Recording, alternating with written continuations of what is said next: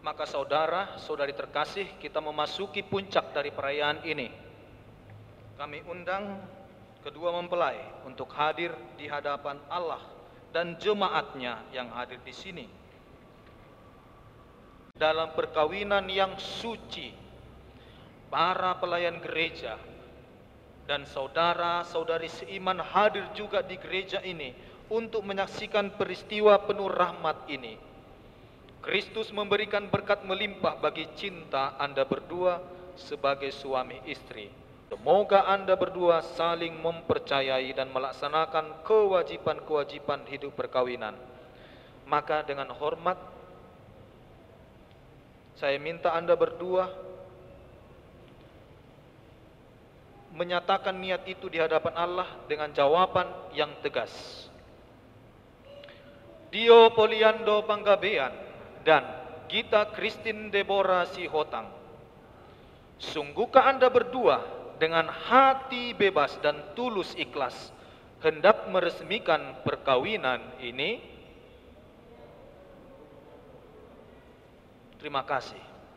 Selama menjalani hidup perkawinan nanti, bersediakah Anda berdua saling mengasihi dan saling menghormati sepanjang hidup? Iya, kami bersedia. Terima kasih atas kesediaannya. Bersediakah Anda dengan penuh kasih sayang menerima anak-anak yang dianugerahkan Allah kepada Anda berdua dan mendidik mereka sesuai dengan hukum kasih Kristus dan aturan gerejanya? Iya, kami bersedia. Terima kasih. Untuk mengikrarkan janji perkawinan kudus ini, saya persilakan Anda berdua saling berhadapan.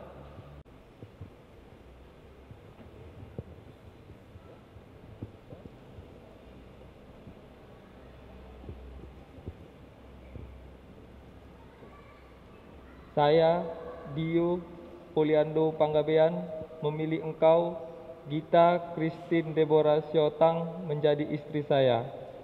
Saya berjanji untuk setia mengabdikan diri kepadamu dalam untung dan malang, di waktu sehat dan sakit. Saya mau mengasihi dan menghormati engkau sepanjang hidup saya. Demikian janji saya demi Injil suci.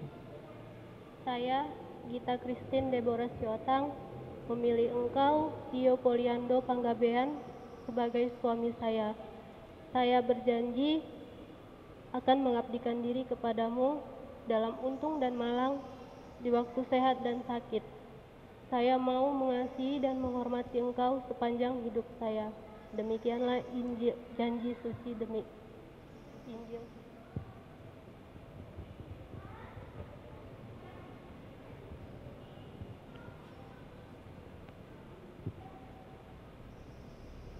Atas nama gereja Allah dan di hadapan para saksi dan umat Allah yang hadir di sini, saya menegaskan bahwa perkawinan yang telah diresmikan ini adalah perkawinan Katolik yang sah. Semoga Anda berdua, sakramen ini menjadi sumber kekuatan dan kebahagiaan yang telah dipersatukan oleh Allah. Janganlah diceraikan manusia. Amin. Maka marilah memuji Tuhan, syukur kepada Allah.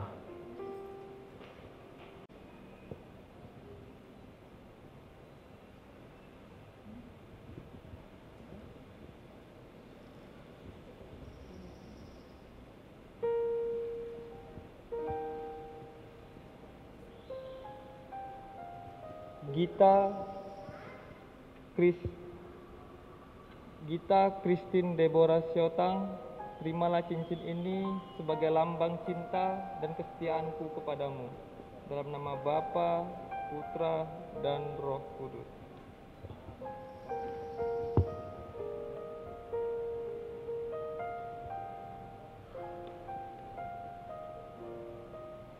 Dio Poliando Panggabean, terimalah cincin ini sebagai lambang cinta dan kesetiaanku kepadamu. Dalam nama Bapa dan Putra dan Roh Kudus. Amin.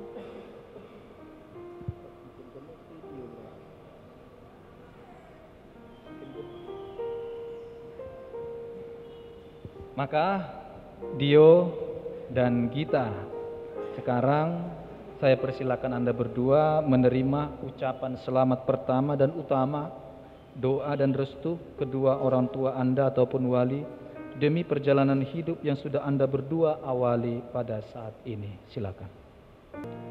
Di saat ku masih kecil, gembira dan senang, tiada duka ku kenal, tak kunjung mengenal di sore hari nan sepi.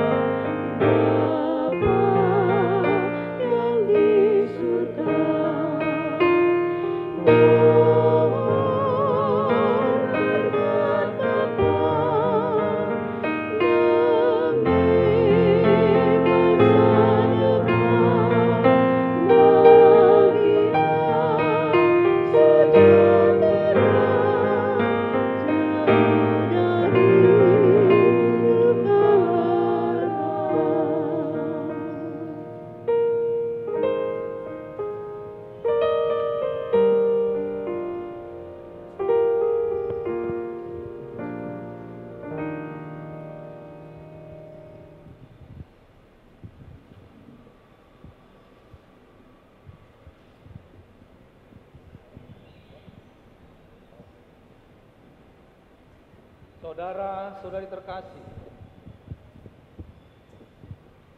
saudara-saudari terkasih, di sini ada kitab suci, salib, dan rosario. Bagi keluarga Kristen, firman Tuhan adalah pelita bagi langkah hidup. Itu juga pelita bagi langkah keluarga dari Dio dan Gita. Firman Tuhan yang disimbolkan dalam kitab suci. Lalu ada di sini salib. Dari sini kita belajar bagaimana mencintai yang sehabis-habisnya. Bagaimana Yesus mencintai sehabis-habisnya sampai dirinya pun diberikannya. Demikian juga cinta seorang Kristen, keluarga baru, keluarga Kristen. Dio harus memberikan cintanya sehabis-habisnya bagi keluarga, dan juga demikian juga Gita. Di sini juga ada rosario. Sebagai seorang keluarga Katolik, kita meneladani, memohon doa dari Bunda Maria, simbol dari kesetiaan sampai akhir, kesetiaan yang sudah mereka janjikan di hadapan Allah dan jemaat. Maka kita mohon berkat dari Tuhan. Ya Bapa, berkatilah kitab suci ini agar menjadi sumber pewartaan kasih bagi Tuhan, kasih dari Tuhan bagi keluarga baru, bagi Dio Poliando Panggabean dan Gita Christine Deborah Sihotang dalam mengarungi bahtera keluarga. Demikianlah juga berkatilah salib dan rosario ini agar selalu menjadi tanda kehadiran-Mu dan kehadiran Bunda Maria di tengah keluarga baru ini, dan memberikan dorongan untuk selalu siap memberikan pengorbanan demi kebahagiaan pasangannya, di dalam nama Bapa dan Putra dan Roh Kudus. Amin. Kami persilahkan pihak dari keluarga untuk menyerahkan simbol ini. Anak-anakku terkasih, terimalah rosario ini sebagai lambang kehadiran Bunda Maria. Bawalah senantiasa duka-duka hidupmu dalam doa kepada Bunda Maria.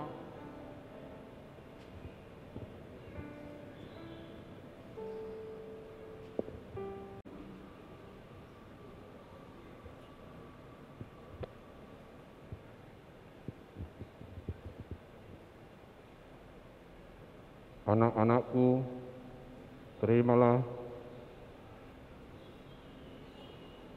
kitab suci dan salib ini bangunlah keluargamu berpedoman pada sabdanya, berkorban dan saling melayani, dan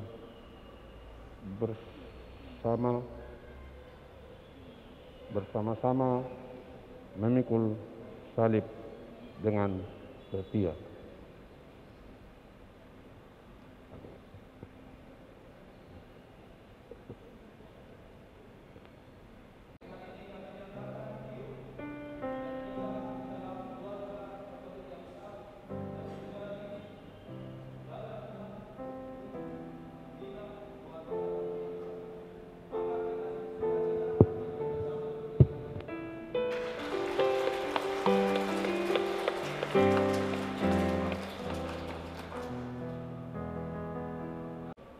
Semoga persembahan ini, ya Bapa, Engkau terima sebagai bukti kurban yang kami persembahkan kepada Engkau saat Engkau memberkati perjanjian perkawinan yang suci ini.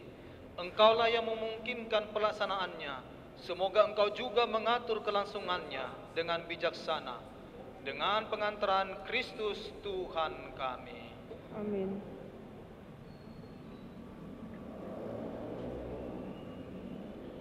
Tuhan sertamu. Dan sertamu juga. Marilah mengarahkan hati kepada Tuhan. Sudah kami arahkan. Marilah bersyukur kepada Tuhan Allah kita. Sudah layak dan sepantasnya. Sungguh layak dan benar, pantas dan menyelamatkan, bahwa kami selalu dan dimanapun bersyukur kepadamu, ya Tuhan Bapa yang kudus, Allah yang Maha Kuasa dan kekal. Engkau menjalin janji perkawinan dengan tali kerukunan yang lembut dan dengan ikatan damai yang tak terputuskan, agar kesuburan murni dari pasangan-pasangan suci menambah jumlah anak-anak angkatmu.